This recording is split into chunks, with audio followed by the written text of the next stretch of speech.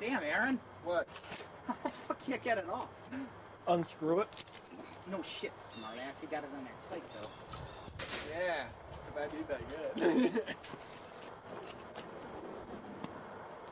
I'm gonna go with the one Aaron's already compressed. Hey, butler.com. Huh? Oh, you know what you should do?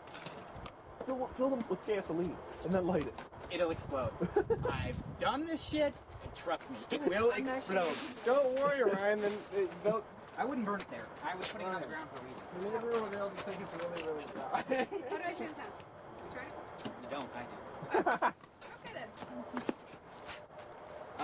You know what? I just thought of something. You gotta hold.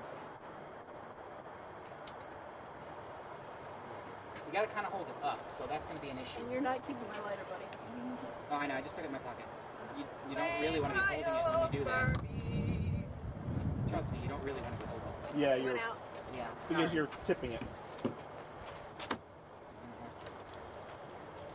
Because you gotta hold this upwards. Where's your vice? Put it in the vice. Okay, go from underneath. Vice? Do you mean the clamp? Yeah. Oh, actually, that might not stand up very well. This one probably would. Considering that's what it's designed to do.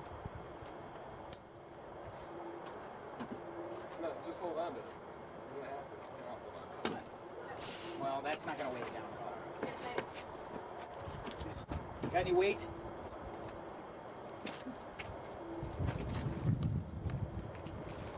Okay, ready to go.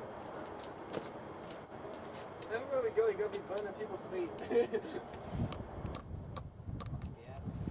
Always putting out fires.